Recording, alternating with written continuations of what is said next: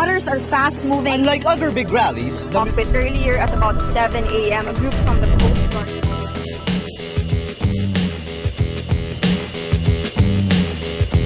Today on Rappler, the former chief of the Technology Resource Center is now a provisional witness for the pork barrel case. 8 months after being kidnapped in Sulu, the Bansil sisters are free. And Ukrainian President Viktor Yanukovych agrees to an early election to end the crisis.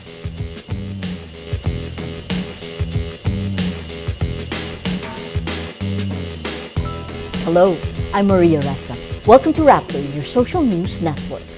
Justice Secretary Laila de Lima provisionally approves the application as state witness of former Technology Resource Center Chief Dennis Cunanan in the plunder cases against senators involved in the pork barrel scam. De Lima says Cunanan's affidavit is, quote, essential and corroborative of whistleblowers' earlier testimonies implicating Senators Jinggoy Estrada, Juan Ponce Enrile, and Bong Revilla. The three senators and several others are accused of conniving with alleged scam mastermind Janet Limnapolis in the largest corruption scandal in recent history. De Lima says Cunanan's affidavit is supported by documents like letters of endorsement, project summaries, and memorandums of agreement, or MOAs. De Lima says the MOA shows the senators, quote, endorsed as legitimate and bona fide the NGOs linked to Napoles. Cunanan applied for admission to the Justice Department's Witness Protection Program in 2013. He is among the 38 charged in the scam. Whistleblower Ben-Hur Loy identified Cunanan as one of the officials who got kickbacks from Napoles. A Commission on Audit report shows 347.91 million pesos in senators' pork barrel were misused by 8 NGOs coursed through the TRC. State witness Ruby Tuason denies allegations she was withholding information on other legislators involved in the pork barrel scam. In a forum held in the Ateneo de Manila University Friday, Tuason says she, quote, feels better after coming clean. I am speaking from the perspective of an individual who had committed such mistakes. But I'm also speaking as someone disturbed by the consequences of those actions. On Friday, on February 7th, Tuason turned herself in to the Justice Department and admitted acting as a middleman for alleged scam mastermind Janet Limnapolis and Senator Jinggoy Estrada. Asked why she participated in the scam, Tuason says she was lured by the promise of a 5% commission per transaction. She also denies allegations she's covering up for Senator Juan Ponce Enrile, one of those charged in the pork barrel scam. For our social media post of the day, netizens react to Ruby Tuason's open forum in Ateneo. Some praised her candor, others were skeptical. At Chili Medley tweets, as in all things, tell the truth and things fall into place. At Jaywalker says, here's Mrs. Tuason lauded for her initiative to return the money while we all know it's not hers to keep in the first place. And at Ao Pijuan asks, I wonder if Ruby Tuason will be sorry if she wasn't caught.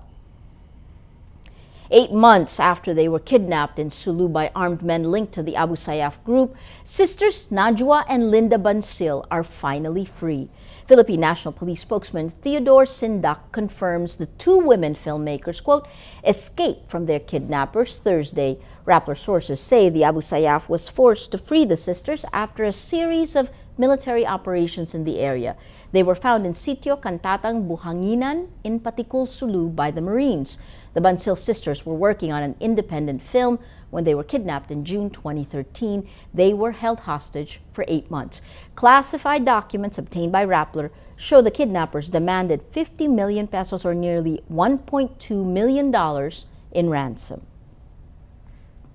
Graduating cadet Jeff Aldrin Cudia files a counter-complaint against 9 fellow cadets who were part of the honor committee that decided to sack him from the Philippine Military Academy, or PMA. Cudia and his family say the committee dismissed him over what they say was a trivial matter, that he was late for 2 minutes in one class. Cudia's sister also said a supposedly rigged voting led to the decision.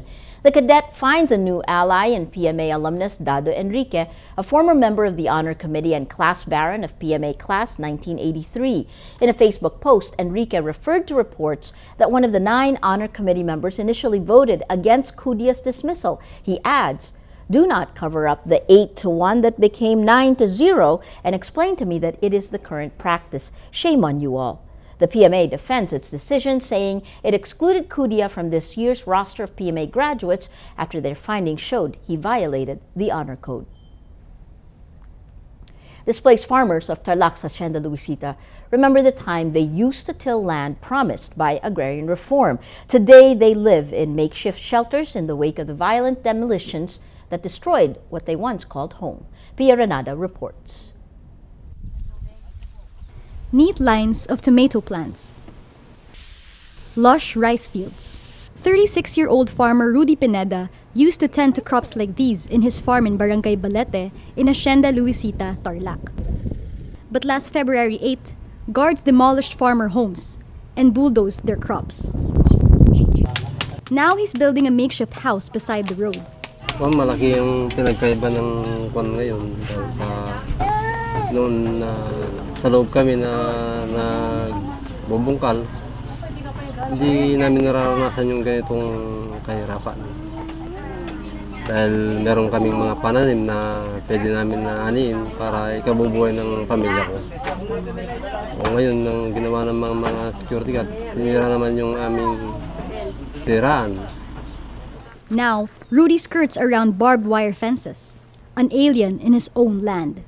Pineda is one of 30 farmers displaced by February demolitions in Hacienda Luisita.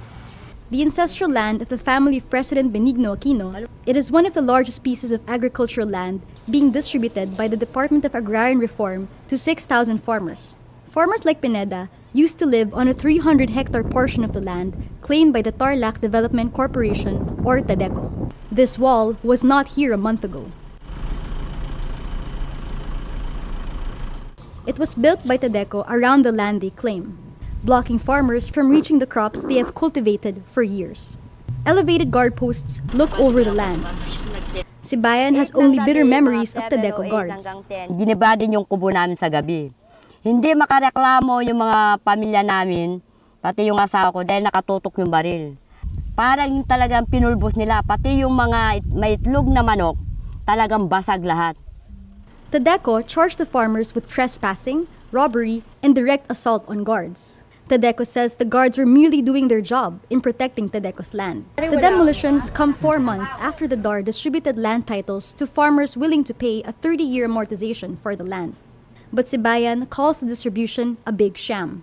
She says the farmers shouldn't have to pay for the land. Noon pa, ilang taon na, ilang dekada na, sa dugot pawis namin, nakashare nga kami. Hanggang ngayon, pati 1.33 billion, hindi na pera ng mga magsaka, hindi pa binibigay. Bakit namin babayaran? Bayad na kami! Only remnants of a former life can be found in the places where the farmers once lived. Masakit po sa amin ang mawalan ng kabuhayan. Parang pinatay na rin mga pamilya ko sa ginawa nila. Piranada, Rappler, Tarlac. San Francisco Mayor Edwin Lee visits Manila, San Francisco's sister city. He meets with Manila Mayor Joseph Estrada and shares his city's lessons on disaster preparedness. Ryan Macasero reports. My heart in San Francisco. Manila Mayor Joseph Ejercito Estrada welcomes the mayor of his sister city, San Francisco, with a song. This is San Francisco Mayor Edwin Lee's first trip to the Philippines since he became mayor in 2012. Lee is the first Asian American elected mayor of the city. He led the sister city delegation of government officials, businessmen, and community leaders. The region is home to 450,000 Filipino Americans, but this visit was more than just a courtesy call. In the aftermath of the Super Typhoon Yolanda, we saw images of people of the Philippines coming together to help each other. And this inspired many people of the San Francisco Bay Area to to give back. And in San Francisco, which is known for its generosity when communities are in need, we're certainly no strangers to natural disasters. San Francisco sits along an active fault zone and is prone to earthquakes. The 1989 Loma Prieta earthquake injured over 3,000 people, killed 57, and caused billions in economic damage. The most important tip from San Francisco: be prepared. A lot of people tend to just kind of put that into background noise, that, it's going to happen, there's not much we can do about it. Well, we believe there is. And we also believe that how we motivate people to change their behavior is more important than what we tell them. In other words, Dudgeon says people prioritize their immediate needs over preparedness, and that's what needs to change. The city recruited social scientists and communication experts to change that culture. The San Francisco Department of Emergency Management uses text messages, emails, Facebook, and Twitter to deliver important life-saving messages to the residents. Is we want to have messages that are very simple, that are in plain speak, that people can understand. And I like to boil it down to this: during an emergency, people want to know what's going on, what we're doing about it, and what's going to happen next. That really boils down to the what, the so what, and now. If you plan for it, if you already identify what things you do, typhoons come through Philippines often. It just didn't happen for the first time. Earthquakes happen in San Francisco very often. What are we learning from past events that we can do better? Disaster preparedness is not just about the government, it is about the people. And people are best prepared when all sectors work together. Ryan Macasero, Rappler, Manila.